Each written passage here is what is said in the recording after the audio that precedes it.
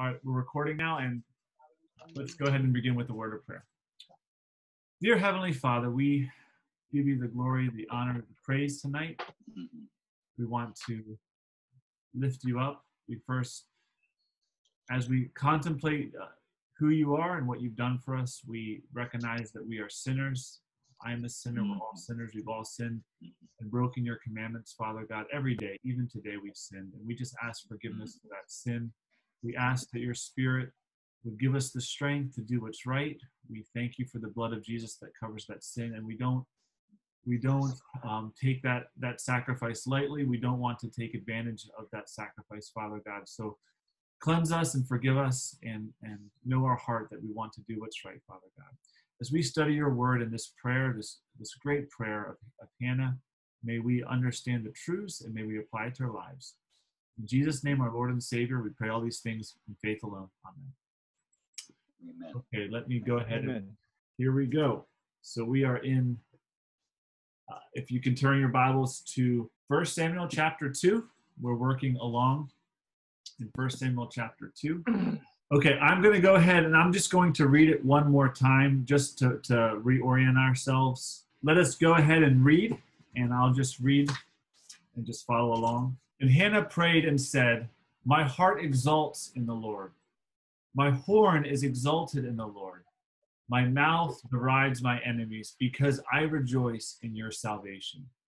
There is none holy like the Lord, for there is none besides you.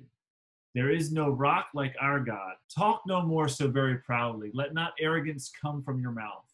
For the Lord is a God of knowledge, and by him actions are weighed. The bows of the mighty are broken, but the feeble bind on strength. Those who were full have hired themselves out for bread, but those who were hungry have ceased to hunger. The barren has borne 7, but she who has many children is forlorn. The Lord kills and brings to life. He brings down to Sheol and rises up. The Lord makes poor and makes rich. He brings low and exalts. He raises up the poor from the dust. He lifts the needy from the ash heap, to make them sit with princes and inherit a seat of honor. For the pillars of the earth are the Lord's, and on them he has set the world. He will guard the feet of his faithful ones, but the wicked shall be cut off in darkness. For not by might shall a man prevail. Adversaries of the Lord shall be broken to pieces. Against them he will thunder in heaven. The Lord will judge the ends of the earth. He will give strength to his king and exalt the horn of his anointed. Let me just review really quick what we discussed, because it's been 1 week, and then we'll work through the passage. I do want to finish this prayer tonight. I do have some significances that I want to bring out, and also talk through an outline. So I hope to finish this prayer tonight. Let's go ahead and I'll just quickly review here. So we already looked at the preceding context last week. We talked about how the husband of Hannah is Elkanah, and he has 2 wives. So the text does not promote that. It just states it as a fact. It's neither pro nor it doesn't speak negatively explicit about having 2 wives. Although when you see the rivalry, you can kind of understand that 2 wives is never a good idea, and it's never, multiple wives is never portrayed positively, and there are a lot of negative things. And of course, there's the prohibition against having multiple wives. But in this situation, it's just stated as a fact. He has 2 wives, but the context reveals that because he has 2 wives, there's big problems. And so what you have is a rivalry between the 2. Hannah is the faithful wife who is holy, and she's faithful to the covenant. She's faithful to the worship of Israel, the worship practices in Israel. She's sacrificing in the temple. She's praying in the temple. She's carrying out what's supposed to be. And then the other wife, I think it's Peninnah or Peninnah. She is the rival, and she actually is mocking and being very disrespectful to Hannah. And the text actually says that even though the Lord had closed the womb, so it seems to suggest that she knows the Lord has closed the womb of Hannah, and yet she's still ridiculing her. And then the context concludes with Hannah's request being answered, and she has this son who she gives back to the Lord. The son will be Samuel, which will open up a whole nother. It'll transition Israel from a judge um, era onto actual the kingship, and so this is the opening story of First Samuel. And then we have this prayer of thanksgiving. And so we talked about what it means for a heart that exalts in the Lord, that's to be incredibly joyful, and the fact that it's God who has her horn is exalted, which is a symbol of pride, of boasting, but that's in the context of the Lord. And so it's not her own boasting. She's not boasting in her own. She's boasting in the Lord. And then we also talk about her, my mouth derides my enemies, and really the derision, the word deride, probably is better translated boast. And so there isn't a one-to-one correlation because language doesn't always work that way. So they chose deride, but the context really, the idea is that she's boasting over her enemies and what the Lord has done for her. And you have the reason, because of she's rejoicing in her salvation. Okay. And then we were finishing up verse 2. Verse 2 talks about a description of who the Lord is. There is none holy like the Lord, for there is none besides you. And so what we really talked about here was in this category, there's only one person in the category of holy, set apart. That's God, and he's set apart from creation. So really here you see this complete, you have this set apart from creation. There's a dividing line here. Creation is not God. There's no connection between God and creation. It's completely other. And so Hannah is declaring that. And then the last portion of verse 2, I'll complete this before we go into our assignments for verse number 3. But the last part of verse number 2 is this statement here. You have this, there is no rock like our God. There is no rock like our God. And so this is talking about a state. The type of action is a state of existence. And so what's being described is rock. The subject is rock. The comparison is nothing compares to God. There's no other rock that can be compared to God. So this is a metaphor. This idea of rock here, this is another imagery, right? So you have this imagery here. This is an animal imagery, right? Of a large animal with a horn that's standing up strong. And we're going to see this. Even Bethany made the comment in her devotions in the Psalms. It's always talking about the horn being lifted up. And so what often happens is that, especially in the Old Testament and in the New Testament, that physical images, different things in nature describe spiritual truths. Okay, and so you're going to see in the Psalms, in poetry, so many different images, so many different analogies. And the whole point of the analogy is to try to teach us about a spiritual truth. And so we have this animal analogy here. And if you see it in action, right? So here in San Gerardo, we don't have big animals, right? But we have dogs. And you see a dog when it prances, its hair goes back. And the dog is very aggressive, right? If it's protecting its property, if it's very, Beth and I, we've had to hit we'll take our dog Bonbon on a walk. And I've had to hit a dog before because they're so aggressive. There's no fear. No fear.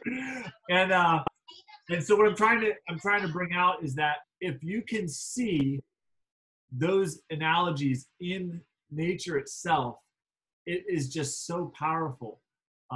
And so we have two illustrations here. Let's go and let's look at this rock metaphor. Okay, let's look at this rock metaphor. I want to focus in on here. Now, what kind of rock is Jesus, or is the Lord referring to here? Let's go to Deuteronomy chapter 32, verse 4. So what I'm going to do is let's do a little bit. We're not going to do this for every verse. I do want to focus on rock, because Henry brought up this observation here that salvation is being mentioned. Okay, so I do want to investigate this word rock. So let's go. The first passage I want to look at is I want to go to Deuteronomy 32, verse 4. Let's go to Deuteronomy 32, verse 4. Okay, so yes, great. So this is the Song of Moses. Okay, so this is the Song of Moses, and this is after the law has been given. This is at the end. Okay, and so Moses is going to sing this song, but we're not going to read the whole song. But I want us to have a context as I read this. We're just going to read several verses here. Verse 1: Give ear, O heavens, and I will speak. Let the earth hear the words of my mouth. May my teaching drop as the rain, my speech distill as the dew, like gentle rain upon the tender grass, and like showers upon the herb. For I will proclaim the name of the Lord, ascribe greatness to our God. The rock, his work is perfect, for all his ways are justice, a God of faithfulness and without iniquity, just and upright is he. Okay, and then it's going to go into speaking. The comparison in the Song of Moses is going to be between God, who is the rock, who is faithful, and then the people who have dealt corruptly with him. And so it's going to be going back and forth between a faithful God and faithless people. Let me highlight this word. I want to see what this word says here. Okay, so this just means rock. Okay. All right, I was wondering if there's a correlation with mountain. I was wondering if there's a connection with mountain here. Let's go to 2 Samuel 22:3. So at this point here, the rock in this context. So the rock in this context here in Deuteronomy 32 in verse 4 to 5, the rock, the image in Deuteronomy is portraying that of steadfastness, right? Steadfastness in what was the examples here? The examples here were his work is perfect, all his ways are justice, of a God of faithfulness without iniquity. So it's a steadfast rock, and what is he steadfast in? Justice, faithfulness, without sin. A rock never changes, right? It's just there. It's there every day, every week, every month, every year. It never changes, okay? And so he's steadfast in what? In justice, in faithfulness, and also in, let's do righteousness. When you're talking about rock, there is no rock like our God. We're using another context to help us to define what this word means here. Does everyone understand what we're doing here? We're trying to understand what is the full significance. We're asking the question, what? What's the imagery? What's the specific? What is in the mind of Hannah when she says, there is no rock like our God? We know that she's faithful to the covenant, and rock is spelled out in the covenant in Deuteronomy 32. He's called the rock, and then he's described. So this is helping us to define what rock means. Okay, everyone's tracking with what's going on here. I probably wasn't as clear as I should have been. Okay, and so at least in Deuteronomy 32, the Lord is the rock with reference to what? What's that image? He's steadfast, specifically in justice, faithfulness, and righteousness. So just to take a pause and a step back, we talked about before the actions of God in Hannah's prayer seemed to be discriminate, that he was choosing classes of people, putting one class down, raising another class up. And so this would at least confront that interpretation, because if he's called the rock, why would he be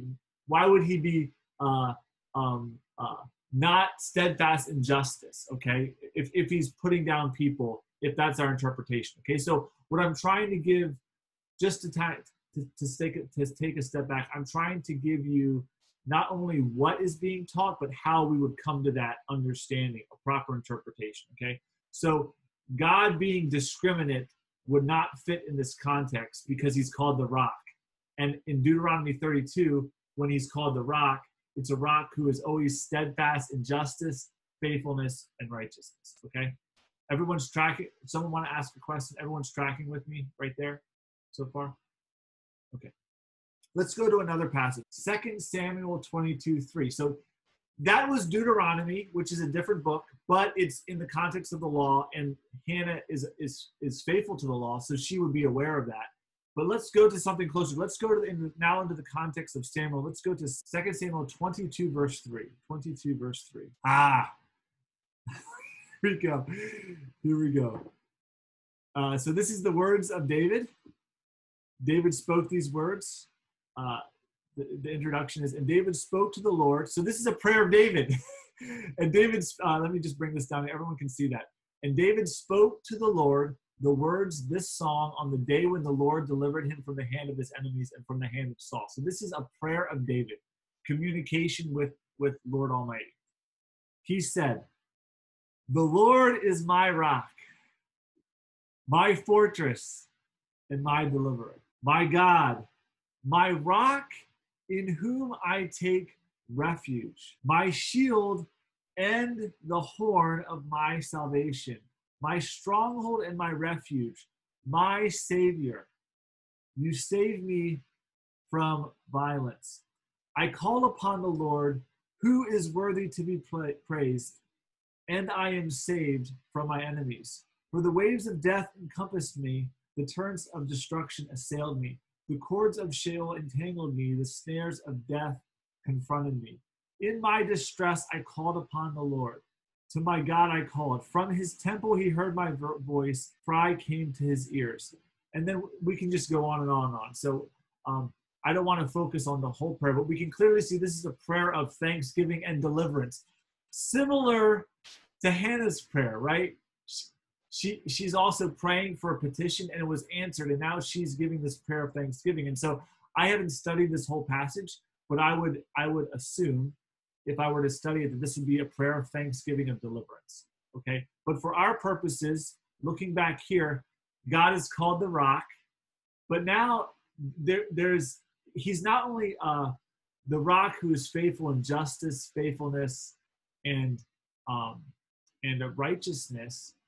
He is also a refuge and the one who saves. So let's add this idea here. So when we say the Lord, there is no rock like our God.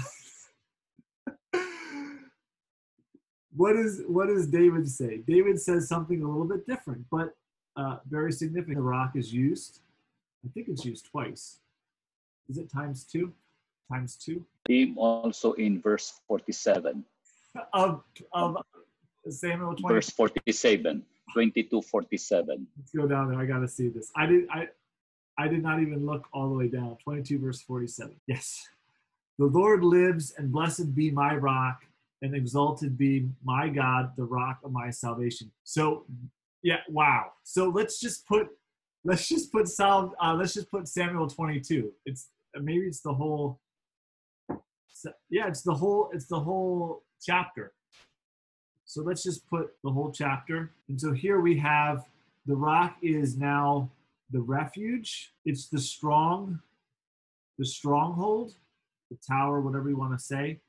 It's my salvation. And this word refuge conveys the idea of trust. Let's go back. I want to take a peek here at this here. I want to take a peek here. Let's go to Psalm 22 verse 1. My deliverer, I take Samuel 22 verse. Here we go. Let's look at this word here, refuge. I take refuge. Okay, so clearly the rock in whom I take refuge. So it's so when he's using this word, you see in verse 2, my rock, my fortress, my deliverer, my rock in whom I take refuge. Fortress is further defining rock. It's not two different ideas. Here we have three different words. We have rock, fortress, and deliverer. And then it says, my rock in whom I take refuge. The rock is a place of protection. And within that, what is understood is there is trust is, go ahead. Ray, you want to say something? Do you have any idea when David wrote that? Was it during the time where he was being, sought by Paul, King Saul. I think so. I think the introduction talked about when he was delivered by Saul, from Saul. So I think it's when he was on the run by Saul. And there was times where he stayed in the cave. And he could actually be referring to the cave when he hid. Yeah, I was thinking of that because Yeah. probably that would have inspired him to write the imagery, because from his perspective, indeed the rock protected him, and it somehow relates to God's provision of protection. And if that's in view, which I'm pretty sure it is, we would have to go deep. It's not a small rock. It's a ginormous rock where he can go inside. It's really powerful. And of course, by him going into the rock, he's trusting that the rock will both protect him and hide him. So that's why I'm bringing out that there's this trust, implied trust. He's putting his trust in the rock to rescue him. So that's why when people talk about there's no faith, there's no trust, you're not seeing the bigger picture. You're not seeing how they would use different images and what they would do to convey their trust in the Lord. Clearly, David is trusting in the rock to save him from Saul. And that is, in actuality, the Lord's protection. At no time does he brag about, I found the perfect place to hide. It's the Lord's provision. It's right there. It's the Lord's provision. It's not, there's no boasting. And you see that in Hannah. The boasting is not in herself. It's in the rock. It's in the Lord. Okay. Now, let's go quickly. But the image of rock is really brought to its full understanding. There's a lot of other places in the Old Testament we go to. We don't have time. But let's go to the New Testament now. I want to just go to two passages, maybe three, if we have time, three, maybe four. Okay, we're going to go quick here. We're going to go quick, all right? But I want us to see this here because this is so deep. The first place I want to go to is Matthew chapter 7. Matthew chapter 7 and verse 24. This is the conclusion of Jesus' teaching, okay? Jesus knows the Word of God. The disciples know the Word of God. They know the Old Covenant. They know the Old Testament. Understanding that the rock is always a symbol of the Lord, okay? Look at how interesting Jesus' words are after the conclusion of the Sermon on the Mount, which is his commands, okay? Everyone who hears these words of mine. Now, Moses will always talk about hearing the word of the Lord. He always talk about the covenant. Moses is always like just a means by which the Lord has the authority. It's his law, and Moses is just transferring it. But here, it's now my words. So what I'm trying to get implicitly, there's this idea of authority, something different that Moses does not have, different than what any other prophet has. Everyone who hears these words of mine and does them will be like a wise man who built his house on the rock. When the rain fell, the floods came, the winds blew and beat on that house. It did not fall because it was founded upon the rock. And so in the New Testament, Jesus' words, Jesus' teaching, Jesus' commands is understood as a rock by which we build our house. We know the song, the kid's song. Profound truth, though. It's going to come to full bear who is the rock in the New Testament. But I just want to set this up here. Now let's go quickly. Let's move along here to Matthew chapter 16.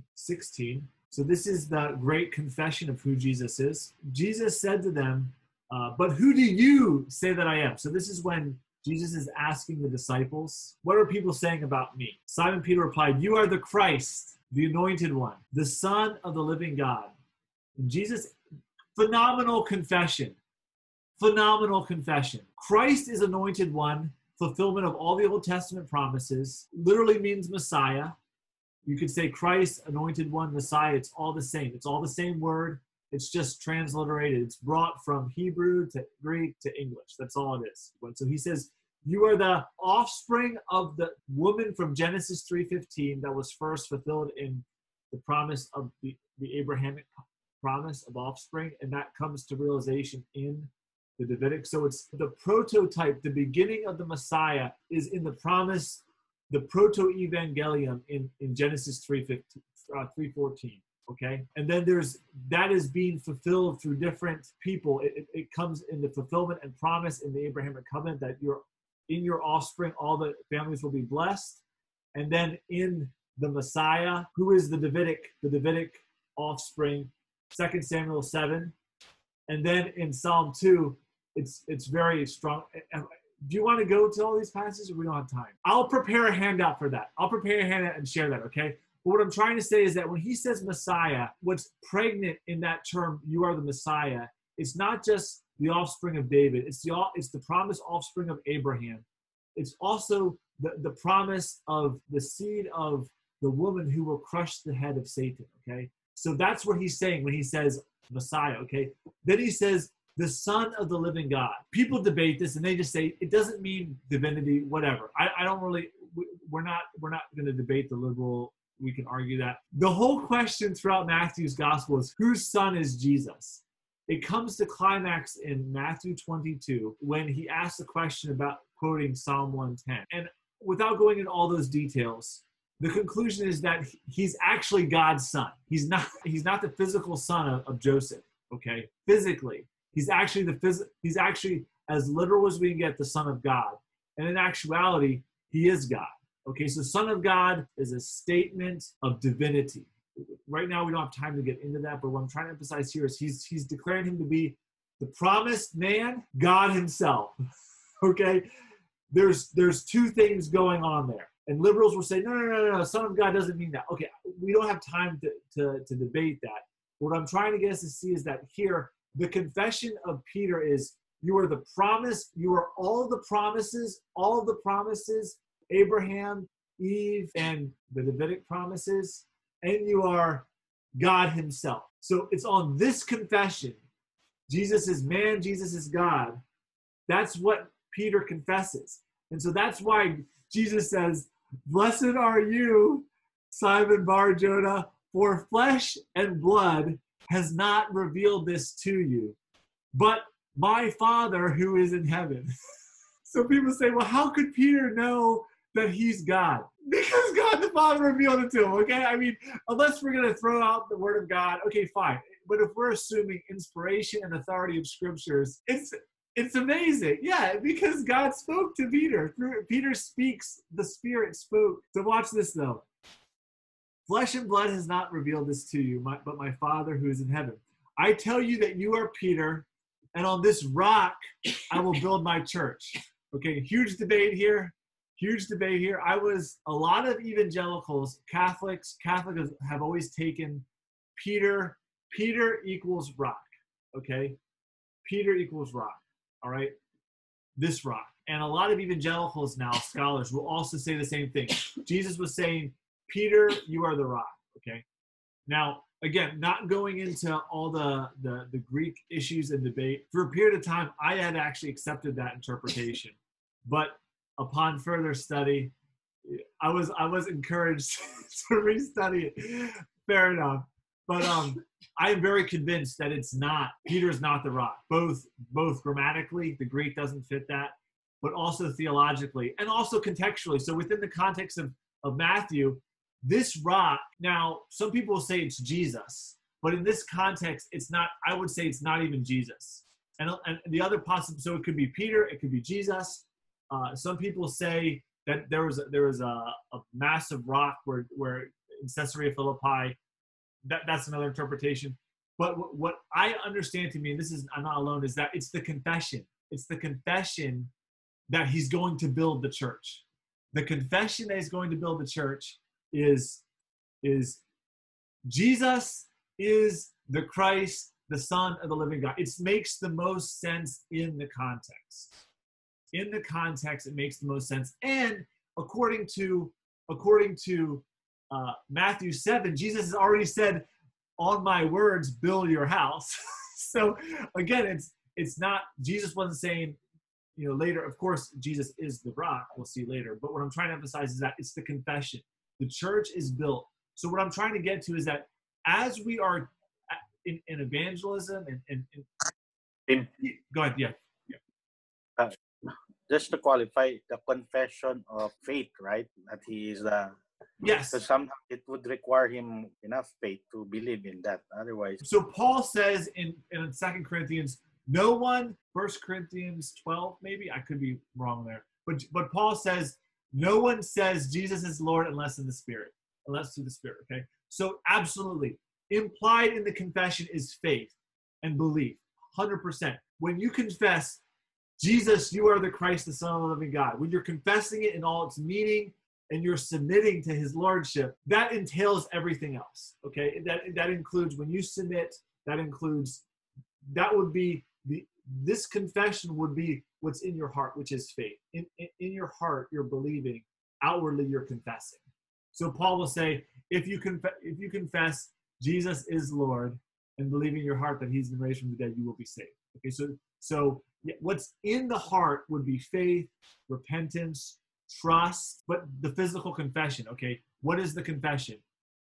Jesus is the Christ, the Son of the living God. That's why Iglesian and Cristo, they're not our brothers. That's why Mormons are not our brothers. That's why Jehovah's Witnesses and other cults are not our brothers. Someone cannot be saved. Someone cannot be a follower of Jesus Christ if they are not confessing this. Let's finish here. Let's finish this context, okay? I tell you, you are Peter. On this rock I will build my church, and the gates of hell will not prevail against it. Let's go back to this imagery. And in the let's just look at the Old Testament here. The Old Testament, okay? David took refuge in this rock, and this equaled trust in the Lord. Or we could say the Lord. The Lord was symbolized in the rock. The Lord was not the rock. But the Lord used the rock to protect David. Okay, everyone tracking with me? New Testament, same type of thing. Confession, we must hide in this confession. So this is the metaphorical rock that we must go inside. or we could say we're going to stand on it. Really, the church, regardless, this is the refuge. Now we don't go to a physical rock, okay? Or maybe we should say this equal, that's fine. It's not literal, but it's the confession. The confession represents the rock. So is everyone tracking with me here? In 1 Corinthians chapter 3, Oh, please. 1 Corinthians chapter 3, verse 10 to 11, 12. Can you read it? Verse 10, according to the grace of God given to me, like a skilled master builder, I laid a foundation, and someone else is building upon it. Let each one take care how he builds upon it. For no one can lay a foundation other than which is laid, which is Jesus Christ. Yeah, absolutely. So we can expand the confession to be Jesus himself. So we can use different language. Absolutely correct. So we could even say that this is, according to Corinthians 3, it's Jesus. Mm-hmm. Jesus is the foundation. Let's go to two other passages and we'll be done here. Let's go to this will be much in line with what Henry just read. Great passage. Great connection. Ephesians 2:20. We studied this in our class, right? Right, Ray? Remember this? So then you are no longer strangers or aliens, but you are fellow citizens with saints and members of the household of God, built on the foundation of the apostles and prophets, Christ Jesus himself being the cornerstone, in whom the whole structure being joined together grows into a holy temple. So it's more than the church. The church in Matthew 16 is the people of God, literally the people of God. Now it's this holy temple. So it's more a place of worship. So what I'm trying to see is it's not one image. It's this glorious, multifaceted image of what this rock is. Okay, it's coming to its fullness in the New Testament. One last passage I want us to go to, and this is going to blow our minds. But this is going to really emphasize Jesus' divinity. 1 Corinthians chapter 10 and verse 4. Let's just begin verse 1, okay? For I do not want you to be unaware, brothers, that our fathers were under the cloud and all passed through the sea. So he's speaking about the Exodus. So it's the Old Testament before going into the wilderness. And all were baptized into Moses in the cloud and in the sea. And all ate the same spiritual food and drank the same spiritual drink. For they drank from the spiritual rock that followed them. That rock is Jesus. Was Christ. So the rock in the Old Testament that Moses struck, which is where there's provision. When we look at rock in the Old Testament, you can't just think the Lord. Jesus as well. Jesus is present. There are many examples. Now watch this. I'm gonna show you where I'm gonna show you. But let's just continue reading on. I want us to see that this might be debated, but a lot of places where we see rock, in actuality, it's the eternal Son of God in the Old Testament. Okay, so let's just keep reading here. Nevertheless, with most of them, God was not pleased, for they were overthrown in the wilderness. Now these took places as examples for us, that we might not desire evil as they did. Do not be idolaters as some of them were. As it is written, the people sat down to eat and drink and rose up to play. We must not indulge in sexual immorality as some of them did, and 23,000 fell in the single day. We must not put Christ to the test. He doesn't say the Lord. Old Testament, they were putting the Lord to the test. We studied that. They were putting the Lord to the test in Meribah and Mara. Jesus now says, don't put Christ to the test. Christ is placed to the same level as the Lord. Does everyone see that? In the Old Testament, it was the Lord. New Testament, it's Christ. Okay, everyone's tracking with me there? So what I'm trying to come back to see is that when we see rock in the Old Testament, even though it's the Lord, many times Christ is present there, if not every instance. Does someone want to make a comment, or is that making sense? Tim, what did Paul mean by do not put the Lord to the test, or do not put Christ to the test? So what would be a classic example for that? Okay, so that's where you're putting Christ to the test. To put the Lord to the test in the Old Testament was they doubted that he was with us. They doubted that he was with us. And so really when he says do not put Christ to the test, you're doubting, you're not trusting in Christ. You're doubting in his ability, you're doubting in his leading, you're questioning him. So yes, so that's what it would mean. So specifically, areas of doubt, areas of distrust, we all fall into this trap. When we grumble and complain, at the end of the day, the Lord put us there. And I'm guilty. We all grumble and complain of our situation. And many times we're on that thin line of putting Christ to the test. Now, we might never say, is Christ among us? But sometimes we feel like that. Okay? All right. This has gone way longer than I had anticipated. But what I want us to see here is the importance of this is if you're preaching this text, if you're preaching Hannah's prayer, there needs to be a place where you include the gospel and where you talk about who Jesus Christ is, okay? Everyone in the audience should be uncomfortable, especially if they're unbelievers. So no one should leave, a Catholic should not leave the church service feeling comfortable, saying like, oh yeah, I can do that, okay? A Jew should not be able to do that, okay? So the reason for belaboring this point is that if I was preaching this sermon, I maybe would preach it in two sermons, maybe one, but this would be a place in the area of rock. There is none rock like the Lord. And talk about the Old Testament context. Just there's other passages, but I just picked two, and then talk about the full meaning. So for us, what does it mean that there is no rock like our God?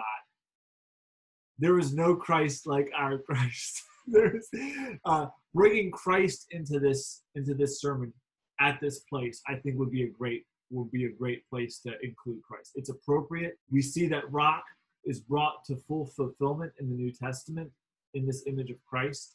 So this is a perfect place to include Christ, the gospel, and that we need to be putting our trust and faith in him. Is everyone tracking? And that's kind of why I belabored the point and I went for a little bit long, because there needs to be a place, especially in the Old Testament. We're not forcing Christ in. I'm not forcing Christ in. He's there in this prayer of thanksgiving. And we actually see that if we come back here at the bottom, exalt the horn of his anointed. Literally, exhort the horn of his Christ. Same word. Horn, anointed, Christ, Messiah, same word. So Christ is present in this. You could either talk about it in the rock or you could talk about it down here. I chose rock because of the connection with salvation, the connection with justice. Is everyone tracking with me? Any questions? Makes sense. Let's go through your verses, and then if I can pull out the draw some significance. I'm sorry, guys. This is went longer than I thought. Let's just go through this. Who was verse 3? Was it Ray? Ray, were you verse 3? Okay, so Ray, let's go through here. Let's see how many we can do, and then I want to draw an outline. Go ahead, Ray. What verbs did you pick up here? Talk no more. Talk no more is a verb. Now, what kind of verb is that? I think it's a prohibition. Yes, great. It's a prohibition. Excellent job. And then what is so very proudly? That would be the object. Okay, so Sorry, the description for is that the description? Yeah, so it couldn't be. Yeah, you're good to correct yourself. It couldn't be an object because it doesn't give a content. It's not giving a content. So it can't. It's not giving what. So it can't be a description. So it's going. I mean, it can't be an object. So it's what you're saying is it's describing this, right? It's describing this. So in the handout, if you're to look, it's most likely you are correct that it's describing. So can you go more specific than describing? And what I want to say is manner. The manner in which you speak. You're speaking so pridefully. Your manner is wrong, right? If someone's like, okay, I agree with what you're saying, but your manner is wrong. So you need to change the way you're. Hannah, who is boastful, is correcting someone else who is prideful, right? So what is being implied here? Because it's not boastful, because Hannah was boastful. So Ray, what do you think implied by this so very proudly? What was your question again? Okay, so up here, Hannah is exalting in the sphere or realm of the Lord. Okay, so she's boasting in the Lord, which is fine. Here, she's boasting, but she's correct. So my question is, what is she boasting that is inappropriate? What is the sphere that she's most likely boasting about yourself? Yes. In the context, her children. She has many children, and she's mocking Hannah for having none, okay?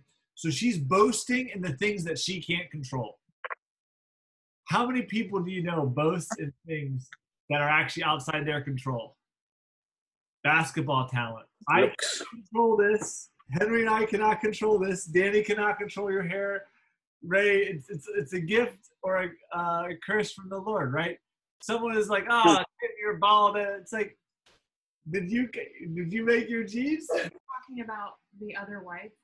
Yes. So how do you know that? Did you already say that? Okay, so Bethany's question, which was a great question, is who is this referring to? Okay. Now we don't know for certain who is Bethany, but we do know that the wife was mocking her constantly, and no one else in the context mocked her. So in the story, Penina.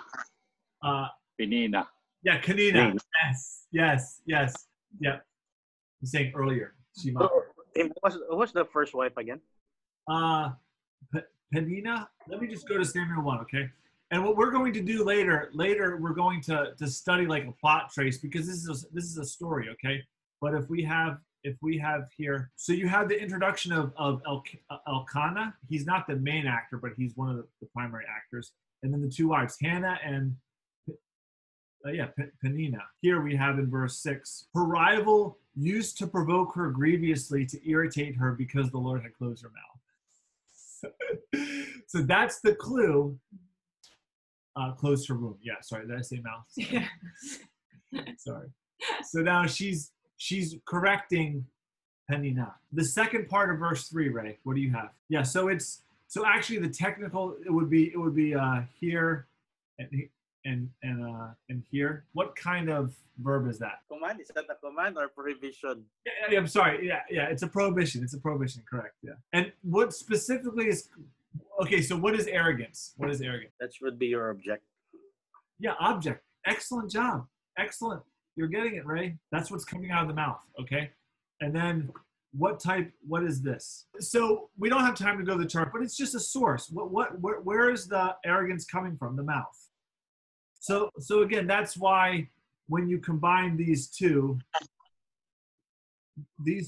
probably suggest she's speaking against. So this is who she's speaking to, all right? She's commanding her. But of course, Bethany is correct in saying, looking at the prayer, of course, it's more than her. It would be for any one of us who are boasting in anything other than the Lord. Second half of the verse.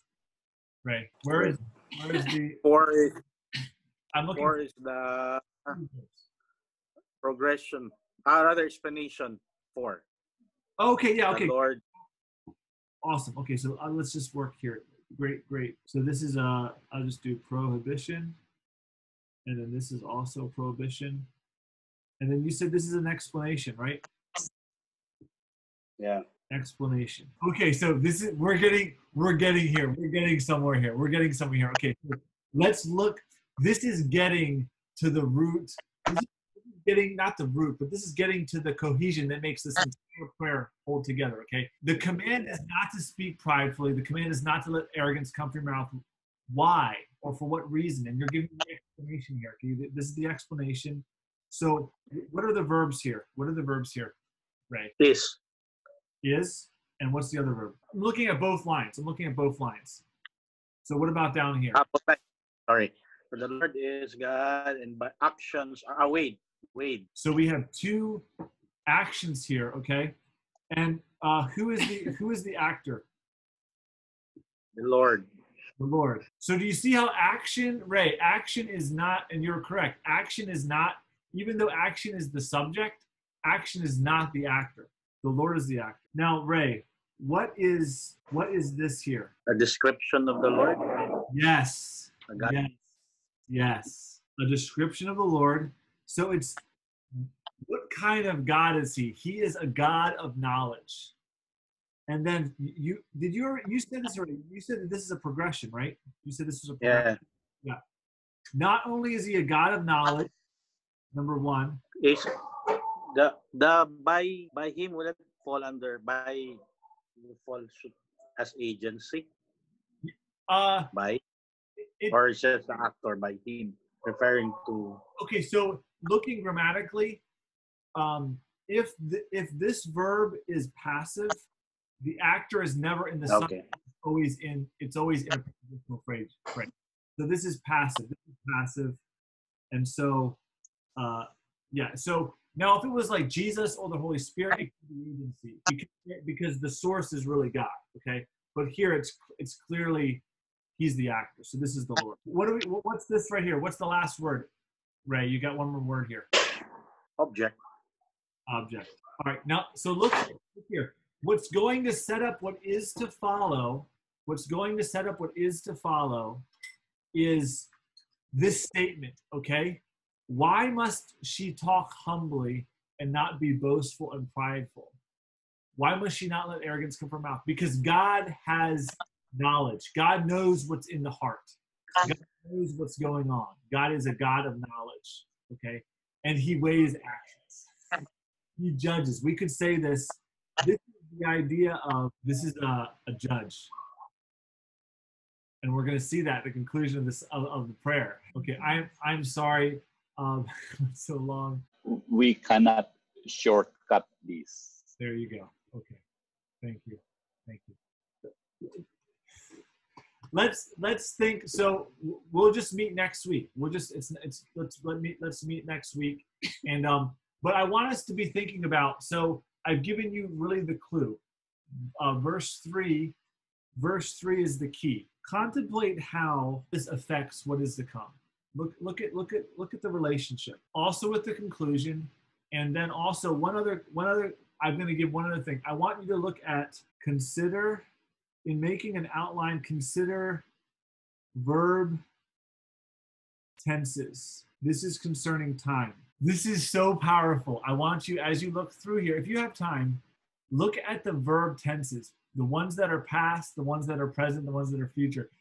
I think you'll find something, especially with what I'll do is I'm going to share my translation because it's very consistent. I don't know if the NIV will be consistent, but look at ESV translation and look at the verb tenses. The verb tenses is a key to the outline. I'm convinced of it. I haven't translated this all in Hebrew. I have looked at the verb tenses in Hebrew, and it's roughly the same as in English. So I do think that this is it's very powerful. It's very powerful. So what I want you to do is I want you to look at the verbs. I want you to look at the actor, and I want you to look at verb tenses, if you have time. And I want there should something that should just there are several things that should just pop out at you. They should just be like, if you look at actor, who the actor is, the verbs, and then also the time of the verbs. Something should come to view. I'm gonna print out the text. I want to put a text on the group page so that you can print it out, so you can see my translation. But I'm telling you, there is something so profound here, and I'm convinced of it. When I saw it, I couldn't believe it, because I was looking at the commentaries, and there's different ways of organizing the structure. And then when you look at the verb tenses, I was like, oh my goodness. So that's a surprise for next week. But the Word of God is so deep. I just want to leave you on this. My one teacher, he was quoting someone else, but he used to say all the time to us, the Word of God is like a swimming pool. It's shallow enough for a baby to crawl in it, but it's deep enough for an elephant to swim. And we are doing ourselves a disservice if we only ever crawl in the pool. Let's pray. Dear Heavenly Father, we do not deserve to be in the position that we're in. We don't deserve your mercy and your grace. Father God, we lift you up and exalt you, and we thank you for being our rock. I thank you for being the rock of faithfulness, of steadfastness, righteousness, while we were unrighteous, while we were sinners, while we were faithless, while we sometimes put you to the test, Father God. And I thank you for sending your Son and him giving us the rock by which the church has been built on, the confession that he is the Christ, the Son of the living God. I think about the truth that he's the fulfillment of all the Old Testament, of all the promises. In the word Messiah, he fulfills everything, and he's calling us to put our trust in him. He's calling us to hide in him, Father God. And so I pray that we would just meditate on these truths, to confess him for who he is, and also to trust in more than just his words, but to trust in him himself. Father God, as we leave here tonight, give us the strength to do your will. And I just pray that we would be transformed and conformed to the image of your Son. And I pray this week that we can live a holy and pure life. We want to be led by your Spirit. Give us strength. I pray for wisdom for the leaders in Tacloban, in the Philippines, around the world, in the U.S., that they would make wise decisions. I pray for protection at the same time that we can get back to the task at hand, and that is to see souls saved and brought into your sheepfold, become followers of Jesus Christ. And we also ask that we would not forget that at the end of the day, we're called to worship. We want to worship you, and may we worship you in our thoughts and deeds. In Jesus' name, our Lord and Savior, we pray all these things. Amen.